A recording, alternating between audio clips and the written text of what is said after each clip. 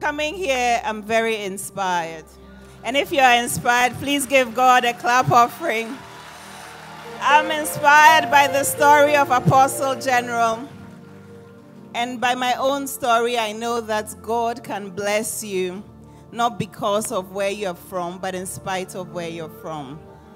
And God can turn everybody's life around if you keep the faith.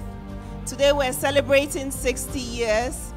And not just 60 years for 60 years' sake, but 60 years of a life well lived. 60 years of being a blessing unto this nation. 60 years of being a blessing unto generations. Some of us grew up admiring you, and we still admire you and hold you in high esteem. We pray that the blessing continues and your legacy continues forever and ever. The story of this country, the development of this country cannot be written without the name of Apostle General Sam Kwanche Ankra. So I'm honored to be part of these celebrations, and I'm honored to be here to join you all. We pray that what God gave you manifests in more ways than it already has.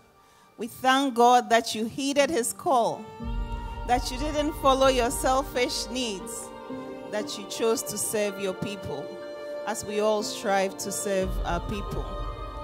Where I come from, there's a saying that when God gives you, he gives so that you give unto others. So thank you for being a blessing unto everyone.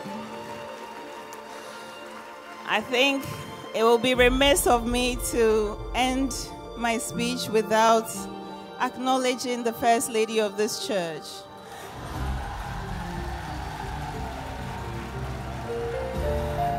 God bless you, Mama Rita.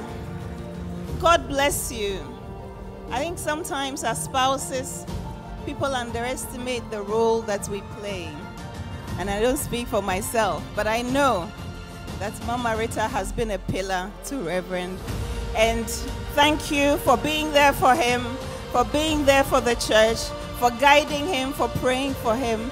And watching the documentary, I can see that your love has propelled him in keeping your family and keeping the church. God continue to bless you.